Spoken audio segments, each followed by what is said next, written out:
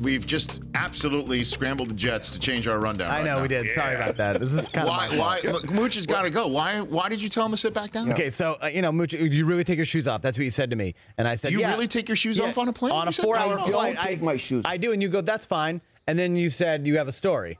You got a shoe story? You got a shoe story. I got a plane story. So I'm sitting there. This is like one of those 5-hour flights right across the country.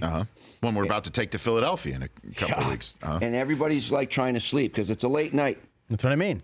We like climb back. And all of a sudden it's like,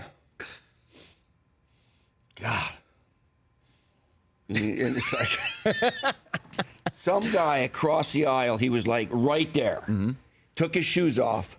Yes. The whole plane, it stunk so bad. Stinks. So bad. Stinks. My eyes were burning, okay? Stinks. And so I'm going like, okay, am I going to shake this guy up, or I'm going to tell a flight attendant, or what am I going to do here? Yeah. Because I'm in ill health, all right?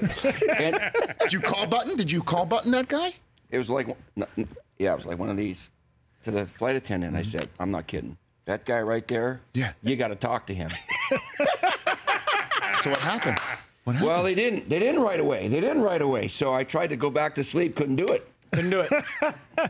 About an hour later, I got another. Come here. Do it. You got to do it. And everybody's like, thanks, coach. Thanks. Because it was awful. That's probably you on a plane. You represented. No, it's not me. Hold on a second. You represented the community within that plane. Yes. Because you're all together in a tube. It's a community. It's a society in a plane. There's only one thing worse than some guy coughing for 5 hours, and that's some guy taking his shoes off for 5 hours, and you can't even breathe. So did they tell him to put his shoes back on? Yeah, they did. They did. What an embarrassment for that person. was a game And they should be changer. shamed. I love it. It's like Game of Thrones. Yeah. They should have taken that guy from the front to the back of the and just ring the bell and say shame. And guess what? Make him walk back and forth and say Stick him in shame the on your bathroom and lock the door. Yes. Did you pay? Shame. Did you pay for my? Did you pay for my ticket? Did you pay for my ticket? Look at I'll keep my Brockman. shoes off. That's I some pay for my socks on. ticket. I take my shoes off.